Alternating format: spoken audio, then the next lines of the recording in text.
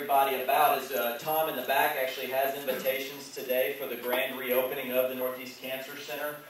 It's Thursday, June 27th at 4:30, so make sure you please get one of those to come and check out the new and improved Cancer Center. It was a complete renovation of the entire center, including all of the equipment that was pulled out and replaced with brand new state-of-the-art technology that's going to allow us to be able to be the first in the Northeast Houston market to perform some of the latest therapies in cancer treatment. And so one of the things I wanted to focus on today was the relationship and partnership we have with UT Oncology, represented by 3 providers in the back of the room. And I'm going to invite one of them to come up and just talk to you briefly about herself. The first is Dr. Kalidas, who is in the back. She is our full-time medical oncologist through this program that will be at Northeast. 100% of her time dedicated to providing cancer treatment and therapy to our patients of this area and beyond. So we're pleased to have her, and I'll have her come up and introduce herself. Dr. Saeed is also in the back of the room with UT Oncology. His focus, he does do some general oncology, but his real focus is in urology. He will be providing specialty support services to Dr. Kalidas through urology treatment and opportunities as well. There's a third member of the team from a physician perspective that is not here today. Her name is Dr. Annalise Gonzalez, and her focus, in addition to supporting some of the general oncology efforts, will be breast cancer. And so all of those therapies will be offered now full-time at Northeast Hospital. In addition, we have Christy in the back. She's a nurse practitioner that works with all of the physicians in terms of providing support, seeing patients in the clinic, so on and so forth. So we're very excited about that partnership with UT Oncology. That's ultimately what's going to drive the use of the technology and ultimately be the resource for our patients to receive the best possible cancer treatment. So with that, I'd like to invite Dr. Kalidas up just to say a few words about herself and the program. Thank you, Heath. Thank you all for letting me speak today for just a minute or two. Let me give you just a quick background on myself. I've been out of training for about 12 years now, pretty much sort of raised in that medical center. And the next 6 years after training, I spent actually at the Breast Care Center at Baylor, seeing all breast cancer patients. Decided I wanted to sort of broaden my scope of practice, went to Austin, was in private practicing general oncology for a couple of years, and then the last 3 years at the VA in Temple. And thoroughly love general oncology, love seeing my cancer patients. I'm extremely happy to be back home and back in the Houston area. I am really excited about this collaboration that UT has with Memorial Hermann. The new radiation equipment is essential to offering patients state-of-the-art radiation treatment, but it's also nice having medical oncology in the same building as radiation oncology, because medical oncology is truly strong when you have all the disciplines working together: radiation oncology, medical oncology, surgical oncology. And right now with the program, I'm the general oncologist. Dr. Saeed is going to focus on urological cancer such as bladder cancer, kidney, and prostate cancer. Dr. Gonzalez focuses on breast cancer, as well as gynecological tumors such as uterine, ovarian, cervical cancer. We have a GI specialist starting in August. And eventually we will have more subspecialists. We will have clinical trials.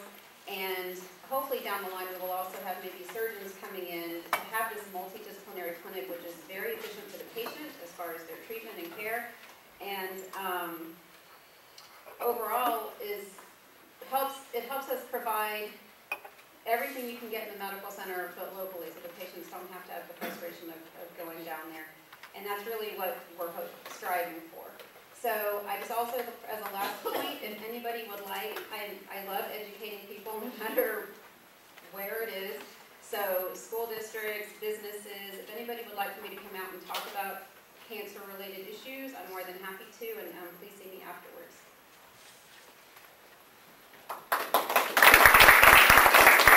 Thank you so much.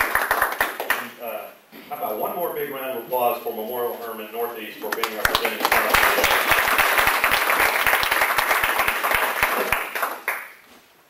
One person off the list of elected officials. I want to jump back to that really quickly. We're very thrilled to have a Spring ISD board member here today with us, Miss Jana Anders. Thank you for being here. Italianos is our second quarter sponsor, and they provided lunch today, so big round of applause for them.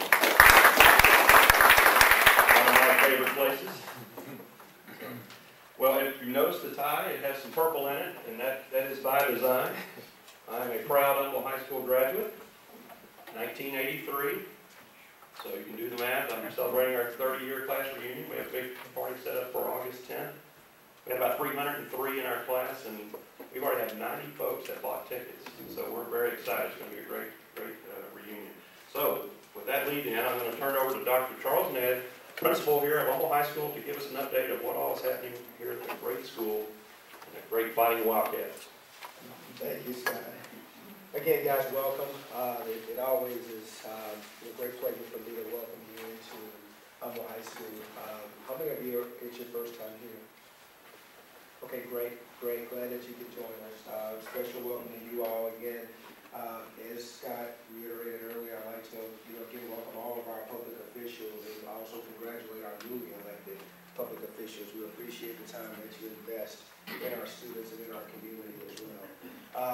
As you walk around, obviously, looking at the month of June, on the calendar, you understand and know that means, one thing. I don't see Justin here, our Goodwood Mall manager, so I'm sure he probably has his hands full at the mall right now with all the kids, because when they're not here during the day, that's where they hang out. But, it seems like it's relatively quiet here, but believe it or not, there's a wealth of, remediation going on here within the walls of Humble High School. We're hosting the district's summer school program, where the middle schoolers are receiving remediation for the state assessment, in addition to coursework that they may have had some deficits in, in order to be promoted to the 9th grade. In addition to that, we currently have right on the next hallway, we have several tax courses going on to prepare our juniors and our seniors and our out-of-school retesters for the July tax examination. We also are hosting the night school program and also the credit recovery program here for the district. In addition to that, you probably won't see it because it's in the forefront of the building, but we're also holding the community breakfast and lunch program here as well. So we have a lot of little kids, daycare kids that's walking around, getting their breakfast and their lunch. So this is definitely a hub of activity. And obviously that's what you're going to have in many of our community schools, being able to service, our students in our community in multiple ways. One of the things that, really, this is very fresh, new information. It's so new that, we're still all trying to grasp and wrap our head around, what it all means. So I'm going to walk you through some slides and just give you some highlights of House Bill 5. House Bill 5, it's what's been proposed. It had been proposed in the House of Legislatures for quite some time, and it had gotten some traction. It had made its way up through the House and the Senate, and there were two versions that finally made its way to Governor Perry's desk. But the final version that was signed upon, and as of last Monday around noon, is when he finally signed it into law. I want to make sure that I'm giving you accurate information, so I'm going to reference my notes as well as I go through the slides. Just that I'm not reading them to you, but I just want to make sure that you have an adequate amount of information as it relates to House Bill 5. And the primary purpose of House Bill 5 is just to provide our kids with greater flexibility as it relates to the graduation plan. Currently kids are, the minimum plan that they can graduate on is 22 credits. The recommended plan is 26. So every student, currently are on a 26 credit plan. If there are some issues or if there are some struggles that they find in terms of being able to hit the 26, some students are dropped down to 22, but we have to be careful about the number of kids that we allow to drop to 22. Because then that'll trigger a red flag, with the state and whatnot, because our goal is to get all kids to graduate at least on the recommended plan. But with House Bill 5, it's proposing a plan called the Foundation High School Program. And that's one that really encourages kids to earn career pathway endorsements on their way towards their diploma. Some of the key components of House Bill 5, and this is probably the biggest success that I can speak towards as it relates to House Bill 5 is the fact that previously our students had 15 in the course examinations that they were required to take and pass. towards graduation. Algebra 5 reduces the number of intercourse examinations from 15 to 5. And you can see the 5 tests that our students would have to take and be successful on in order to graduate.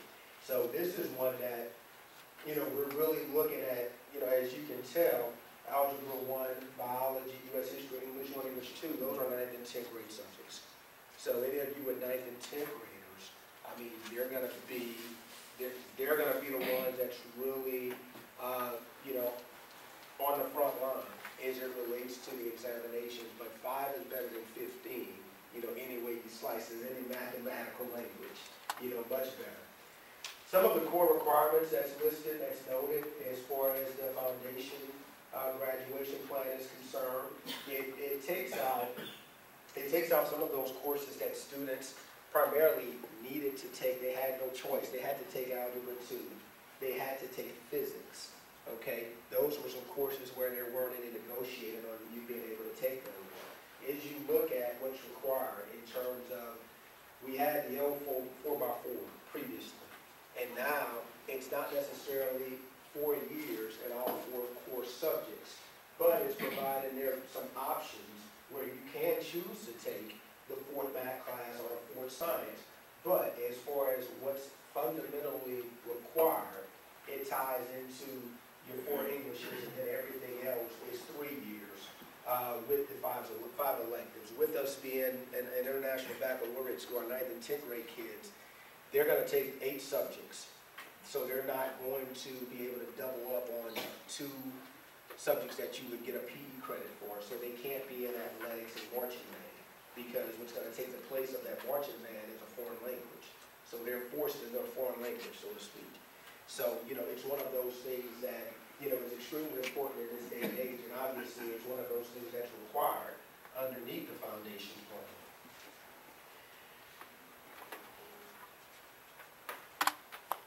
Okay, these are some of the plans with endorsements where kids can have endorsements, in the STEM area, science, tech, engineering and math, business industry, public services, arts and humanities, and multidisciplinary studies. And obviously this speaks to a lot of the practitioners here in the room as it relates to students having an emphasis on a specific subject area. This is where, as early as 8th grade, you need to be able to go into what we call bridges and determine which pathway you're going to choose to take. So you need to have somewhat of an idea. A lot of kids don't. But in 9th grade, what do I want to be? When I grow up, because your coursework is going to be geared towards that. And it makes sense, right? Where you're going to take courses that center around, if your desire is to be a doctor, you're going to take things that's more heavy on the science end. And you're going to mix some math in there as well. But it's really geared towards helping prepare students for their pathway that they're going to choose as it relates to their career. Because everything right now that we're centered around is college and career readiness. And obviously, many careers in this day and age, you're going to need some college or some type of post-secondary training in order to really get you acclimated to what you're going to need to know, in addition to help you compete, in a marketplace where there's a lot of individuals from across the world that's coming in to the Houston area competing for the same jobs. Okay, so this is what the foundation plan looks like, with the endorsements, where you do have that 4th math that you have to pick up and that 4th science that you have to pick up as well. All in all, anything that's centered around the endorsement, there's probably going to be the additional emphasis on the math and sciences. That's just the nature of all of those areas, being heavy in those fields. So this is the distinguished plan, where students have the option to earn the endorsement, and they would have to complete Algebra 2 as one of the 4 math credits. Right now, kids have the option, if they're not shooting towards the distinguished level of achievement, where they don't have to take Algebra 2. And, we provided the kids an opportunity to choose whether or not, because we debated on whether we needed to move as though the governor was going to sign the bill, knowing that by the time the kids would leave is when he would decide to do something. So we were able to let the kids go through it and choose what courses they would like, if they would like to retain the algebra class, or if they would like to retain the physics class or drop those courses. And so right now, our counselors are working at making changes to schedules based on student request. Obviously, we're going to promote and push those kids to aspire for the distinguished plan. But, you know, the main thing right now is that if you tell a kid you don't have to take physics, you can take environmental systems, or you can take, you know, aerospace or something else, some other science, aquatics. You know, 9 times out of 10, they'll take aquatics versus physics. So, you know, it's just one of those things where the career path plays a heavy role in whether or not students are going to stay in those classes and what we encourage them to do. Students who are currently in grades 8 through 10 may choose to graduate with a graduation plan, or they may choose This was original voiceover. high school program. The current graduation program. But basically, this is what the old plans is for, is what transpires with those. In terms of kids that are currently in 9th and 10th grade, 10th and 11th grade, they can graduate on the plans that's currently in place. So obviously, with things change in the state basically every couple of years.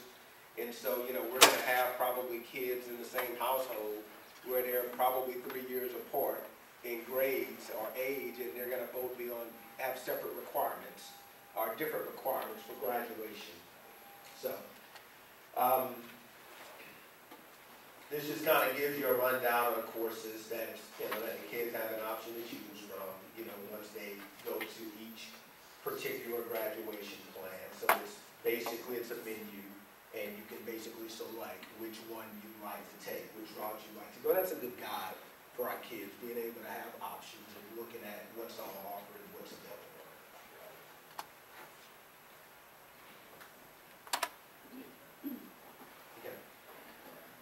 So many of our kids have already selected their courses. So now, just in terms of looking at students that, you know, aren't eligible for it, you know, they're kind of locked into what had been previously presented to them. And there's a bit of a review for them, but you know, obviously the kids that are coming into us as freshmen, we make sure that we're clarifying specifically what does it mean for you, and those students that have the opportunity to drop courses, what it means to them.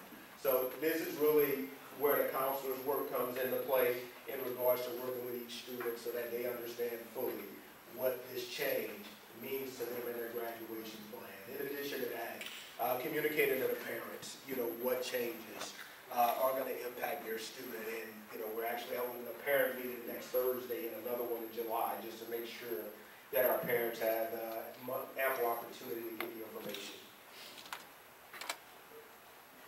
All right, and these are just some examples, as I mentioned, you know, what a kid could drop based on, you know, their cohort years. So, you know, some of the courses that, you know, kids will probably look at it and drop in algebra 2 is math models and ComApps, which is basically a speech class. You don't need it for graduation anymore. At one point in time, it was a requirement, but now it isn't. And that's one of those things where ComApps and phys ed, each time a legislative session ends, you know, those are some things that change. Whether or not the physical education requirement is necessary for graduation at this point, you still need a half credit. But ComApps was another half credit course, but that's been taken off of most graduation plans where it's not required. That's just another iteration of it in regards to the history, world history, that could be dropped as well for 10th graders. And this is for our 9th graders where technically, as I mentioned, 9th and 10th graders here, and only here, they're tied into 8 subject areas, and the humanities is one that they're going to have a class their 9th and 10th grade year. So this won't necessarily apply for students at Humble High School. They're going to take a world geography class, they're going to take world history here. So we're kind of making some decisions for them along those lines based on the dynamics of ID. High school program, think about your chosen career pathway. Which science and math courses are necessary in order to be successful in that particular career? So this is just basically some of the things that we tell the kids. Obviously, sharing the information to them and sharing it with the parents. You know, it's a lot easier just in regards to them being able to understand.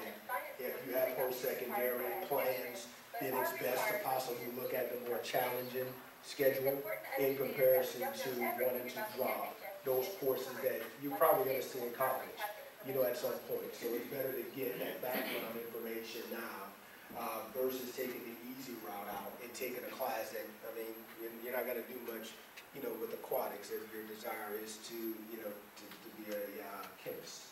You need to make sure that you're in a chemistry class so that you can get that information. And that's just procedures for kids to follow, to go into the Bridges program and change their schedules and what have you. But all in all, that's basically the highlights of House Bill 5. There's more or less, I think, as I mentioned before, the primary thing that, we shout hooray for is the fact that our kids won't be tested, in many different ways as you can prepare an egg. Because, they were being tested in any which way. So, it's a bit of a relief for our students as well as for us because, the spring this year was, it was busy. It was busy. We had probably a 6-week stint where we had a different bell schedule based on the fact that we had various tests going on during that six-week period of time. So, this will definitely help with teachers having more time in the classroom and cover this. It also will help us in ensuring that our students have what they need so that they can be successful. All right? So, if you have any questions about anything as it relates to this, or maybe your student in general, I'll be around afterwards, so I'll be more than happy to answer any questions that you may have. Thank you.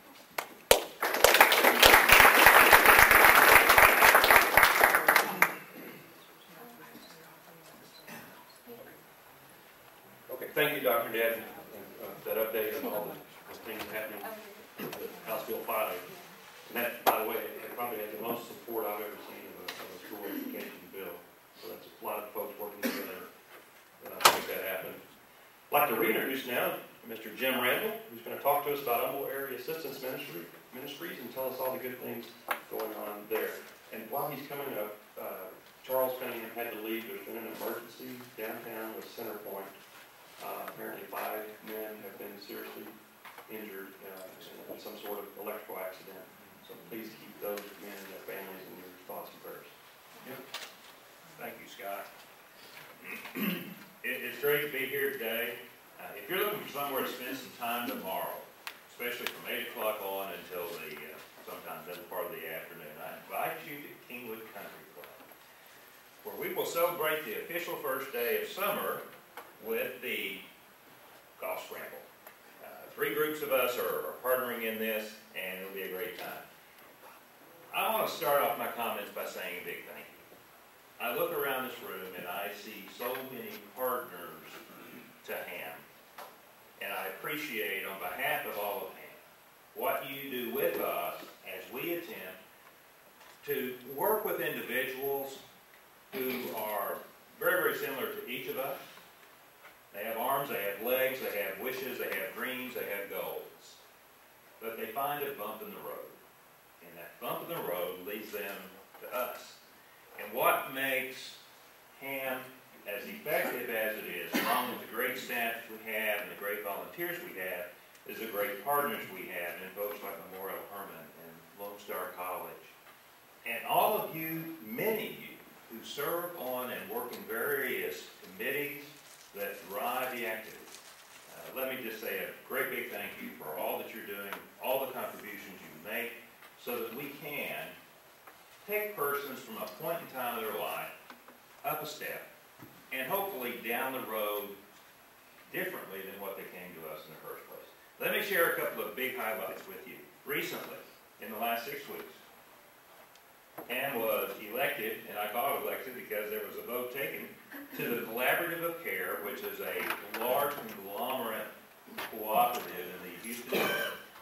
One of the reasons for our participation in that is as we prepare for the changes that are coming through the Affordable Care Act, regardless of our personal positions, there are changes that will be coming. We're going to be a party in assisting individuals find their way through the maze of information that exists. And we're looking forward to many of you also being partners with us as we work in that process.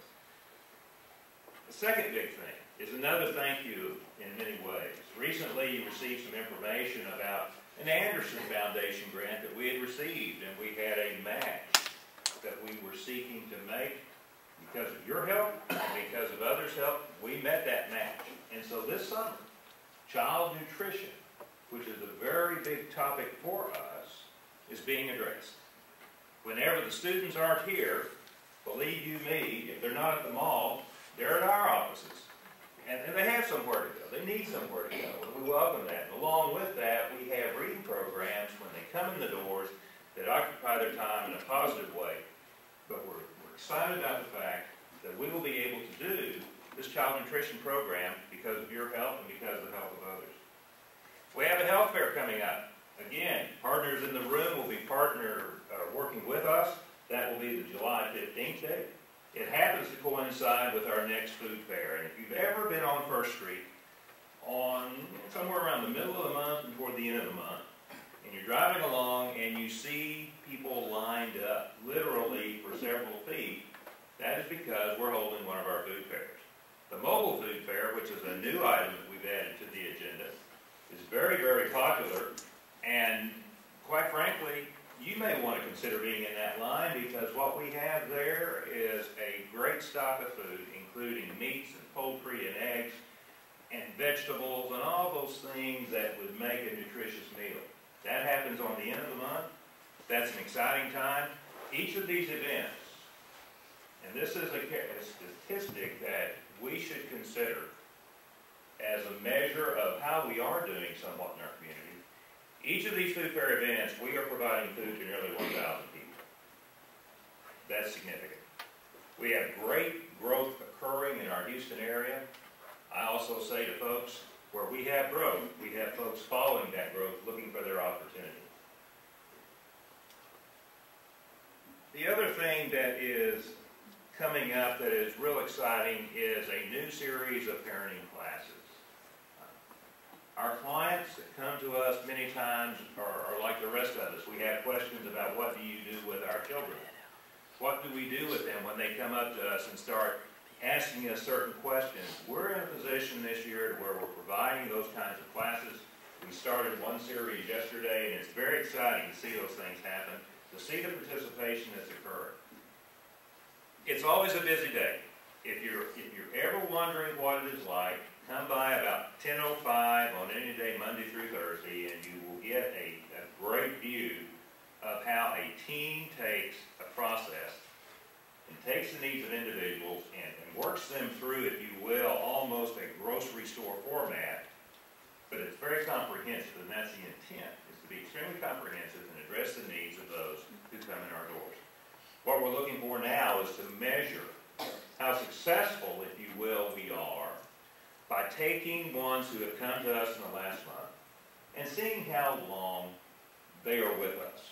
We want them with us as long as they are making progress, but we want to watch that intentionally, and I close my comments with a great story. This is another illustration of what partnerships do. Yesterday we had a case develop, and I will refer to this person as Linda. That is not her real name for privacy reasons. But Linda came to us looking for one particular thing, namely food. When we were finished, we had Linda plugged in through Lone Star College in one way, Family Promise in another way. As we found in our interview and intake session, there was a whole list of issues. This is an individual that is that close to finishing a degree program, which will then allow that person to get up on the road to self-sufficiency and self-respect. This person came to us because the options for housing had been eliminated. This person, desiring something better for her family, knew that there had to be a better option than staying in the car in this kind of weather. And because of the arrangements, because of your interest and your caring, you working with us, today Linda has a place to stay, Linda is working, and Linda has very, very few weeks to go before she completes a professional level program which will put her on the road to total self-sufficiency. That is what I enjoy telling you. That is what I really want to say. Thank you for being a partner with us so that we can meet these kinds of challenges that come to us. Thank you today. And if you are interested, you may visit ham.org, hamministries.org, or in order to make sure that the folks that did this feel good about it, I have a handful of brochures. See me after the meeting. I'll be happy to distribute that and talk with you more. Thank you. Thank you, Jim. Thanks for all that you do, all of your staff, team do, volunteers with him to help folks in our area. Now I can introduce someone who needs no introduction. Our fearless leader, Charlie Crumble. Just want to talk to you just a minute. You probably never heard me mention anything about Priority 1 before, so I just wanted to make sure somebody had not ever heard about it. We're in the process of continuing to raise our funds for economic development, and we're now at right at $79,000 a year for 4 years. It's what we've raised. We're still looking for more, so if you have any spare change around, I'll be glad to meet with you afterward and take that. But what I really wanted to do today was to show you some of the things that were some resources available for you. We several months ago we brought on Michael Pratt. He is an intern for us, and Michael is working on his master's in urban planning. He's finished his coursework and he's working on his thesis for master's in urban planning with an economic development specialty from the University of New Orleans. And he's with us he's a Kingwood boy, and hopefully he's going to be with us for a long time. But I wanted to show you some of the things, some of the resources that you have available. Come on, Michael. That you're going to have available to you through our economic development program. And Michael's going to, one thing he's going to show you is a new publication we have called an overview of economic activities. And we'll have some up here at the front for you to pick up at the conclusion. So Michael, you've got a little slide presentation to show you some of the resources available and some of the things we've been working on. I'm not going to use the microphone if that's all right. Yeah, so I'll just talk a minute about what I've been doing and kind of also try to highlight how the Economic Development Program can be a useful resource and a useful tool for your business or for any local business Michael, let me that's stop you in one the second. area. We are going to stream this later, so we have to use the microphone, right, Sam? Okay. Please, if you don't mind. Okay. Hey. So, as I said, I just want to highlight the importance that the Economic Development Program can provide a resource to local businesses. Our main focus, obviously, is retaining and expanding local businesses in the area. And so that's our first kind of thing that we try to do. The first kind of important thing that I've been working on is just trying to create relationships. Since we kind of are operating with few resources, it's important, as you guys know, to be partners with whoever you can. And just a quick plug, the Lone Star College system actually has teamed up with the University of Houston, and they're providing a program where you can basically submit your business through the University of Houston Master's business program, and they will help you to work on your website. If you have a commerce website where you sell things on the web, they will help you develop that. So that's just a quick plug for them, and that's something that we're also trying to help any business that's interested get enrolled in that program. I enrolled the Economic Development Program into their program to try to get some help from them too. So that's something that you could look into.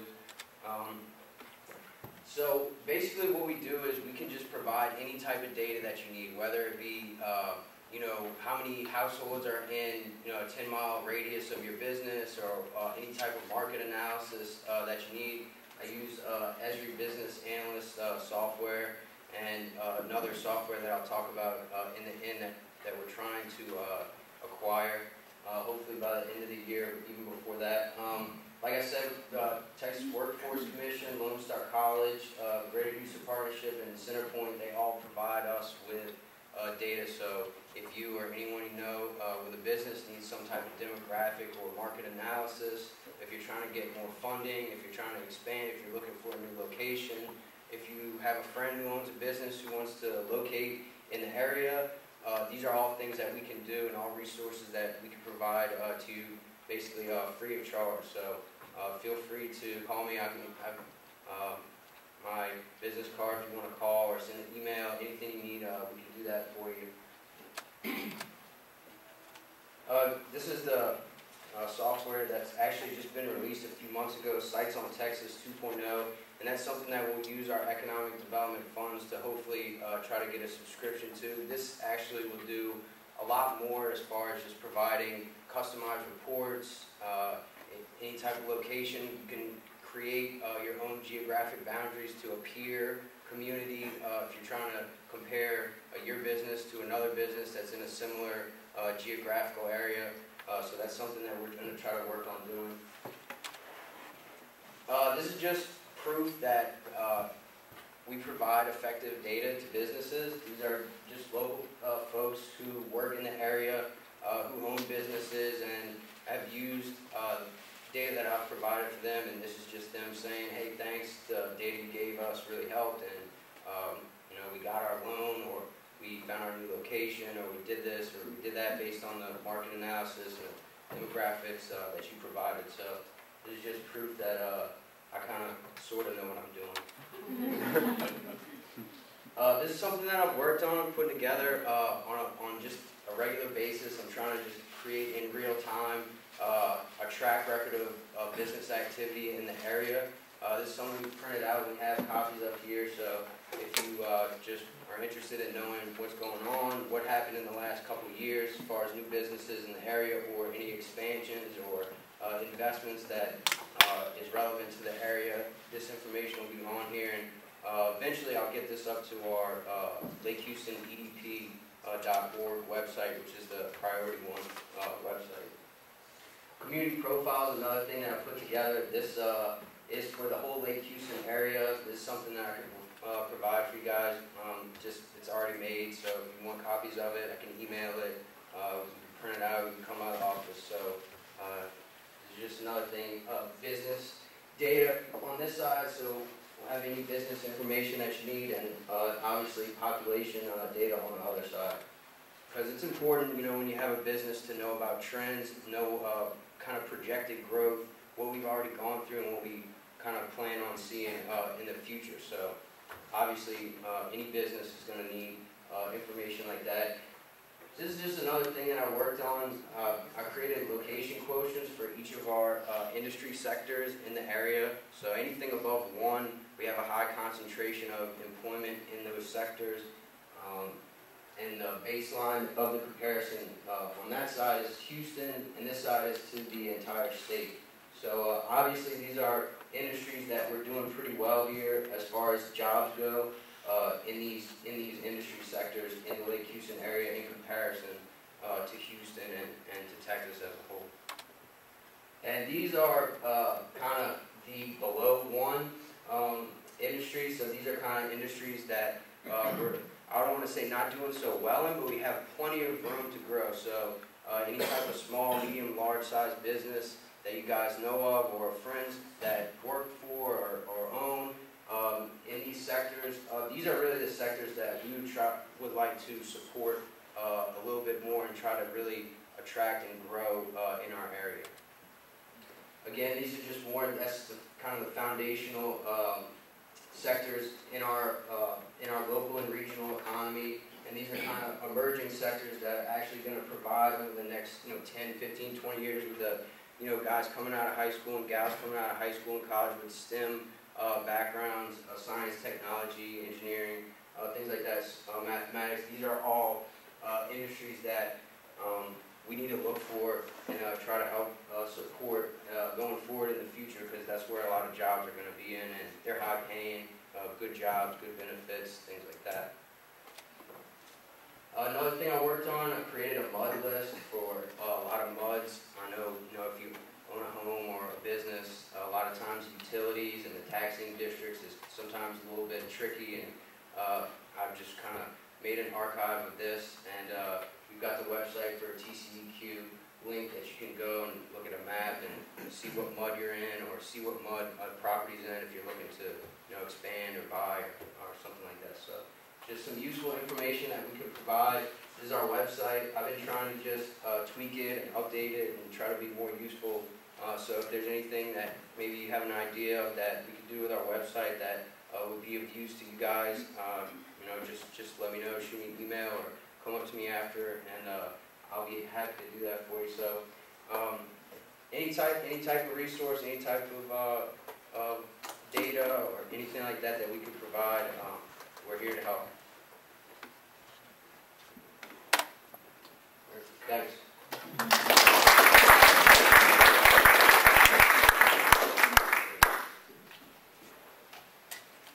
Thank you, Michael, and thank you, Darcy, for all the work you guys are doing with Priority 1. Our final speaker is Ms. Veronica Villegas with Skilla Engineering. Am I pronouncing Skilla? So, Veronica. I'd like to introduce my teammate, Angel Medina, who will be assisting me today. Ready to go?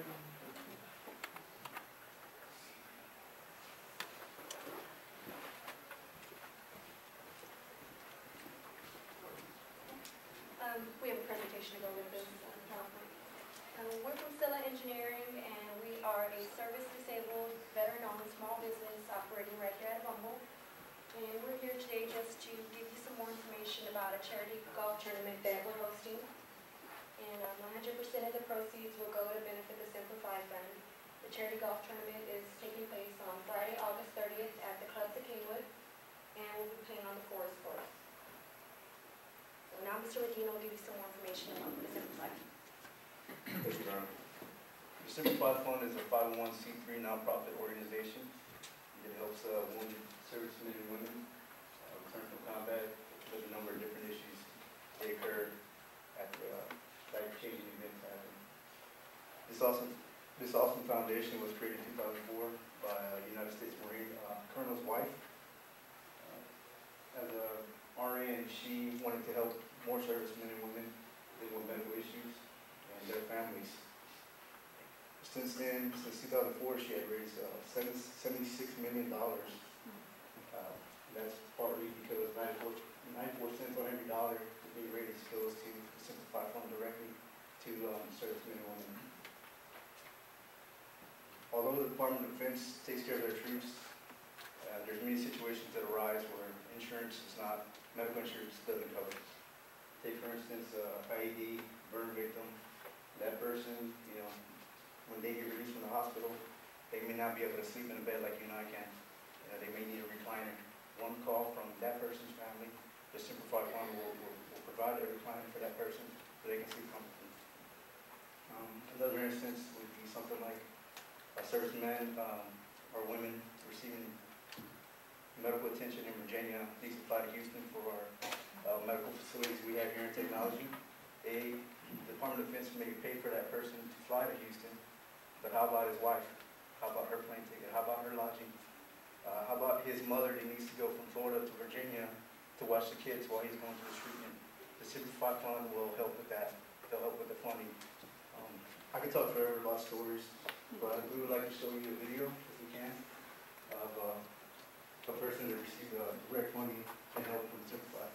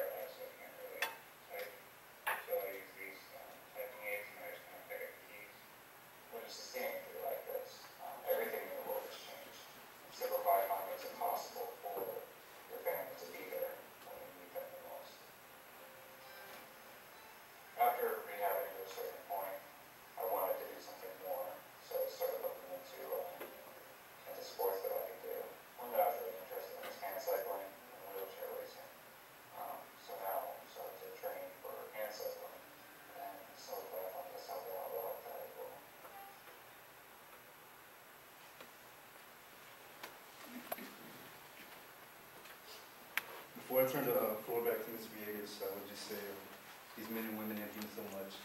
You guys are able to give back.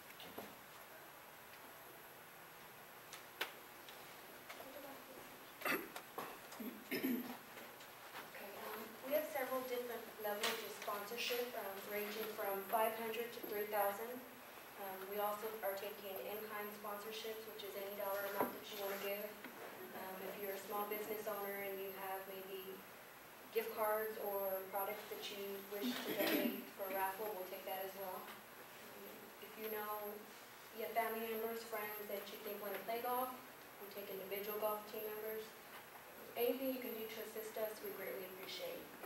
So outside of the registration table, we have registration forms, and if you want to leave your contact information, we can come to you and speak directly to you and your company, give another presentation.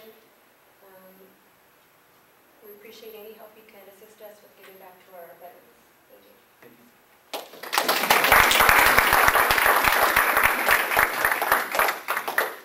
Thank you, Veronica.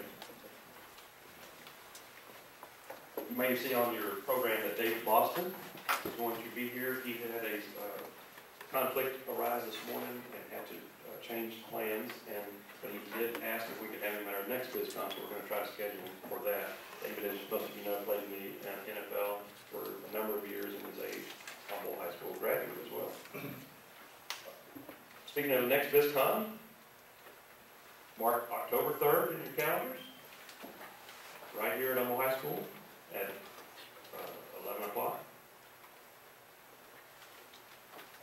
And some other announcements. We have a Salute to the Healthcare luncheon, which is our next third Tuesday luncheon is July 16th, and it is the Salute to the Healthcare. So make plans to attend that.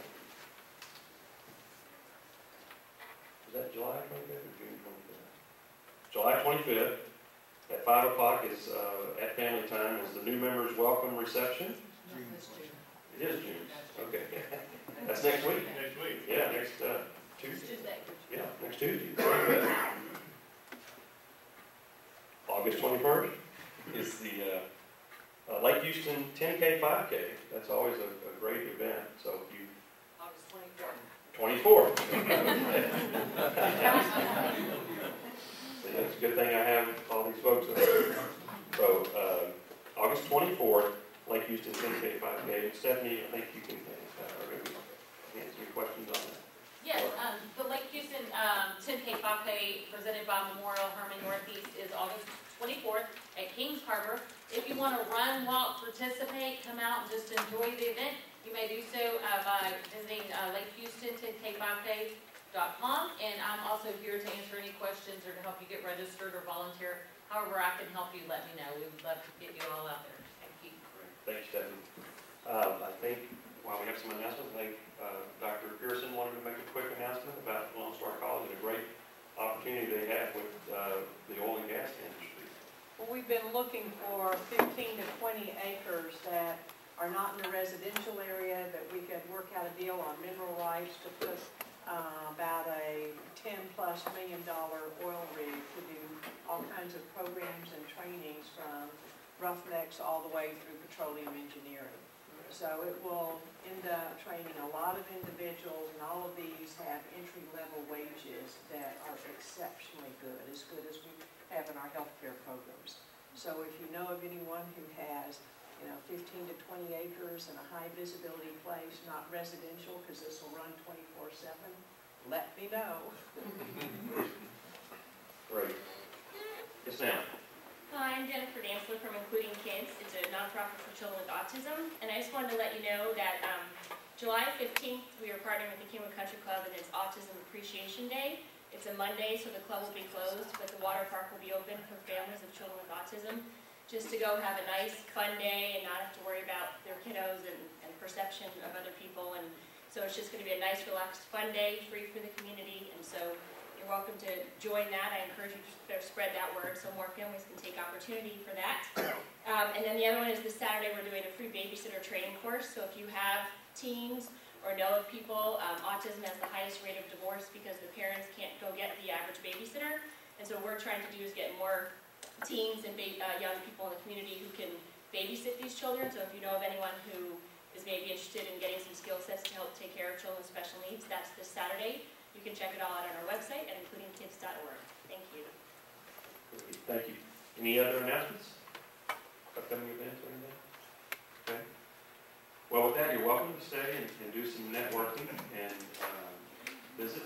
I do want to announce Amanda Martin, who was our liaison with the Chamber for the Elmville Bizcom, has taken a position with Mike Sullivan's office, tax assessment collector, but we're in good hands with Trish Helmer and Trish Wade over there. And Stephanie helps out a lot in planning. You know, anytime you have an event, it just doesn't happen. A lot of things have to take place to get all this in order and get sponsors lined up and food and all that. So thank you for all that you do. And then raise your hand if you're on the advisory group. Jamie Smith, I know, is here. And we have about 8 of us, and some of them were able to make it today. Charles, Dr. Ned's on there. And so, again, and Mr. Brode, Tom, is on our deal. Raise your hand, Tom. So anyway, thank you all for all that you do. And again, hope to see you again on October 3rd. And have a great rest of the summer. We'll see you soon. Thank you.